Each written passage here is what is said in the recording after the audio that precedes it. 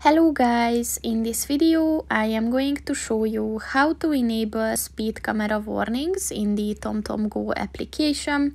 But first I just want to mention, don't forget to subscribe to my channel, because at 10,000 subscribers I am going to show you my whole YouTube revenue statistics and growth strategy, as well as how to make money online.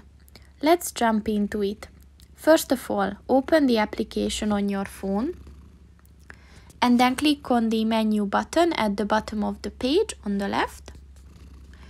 And then scroll down and click on the settings button. And then click on the sounds and warnings button. And here look for the speed camera warnings section. And if you want to enable it, just click on the white circle next to it.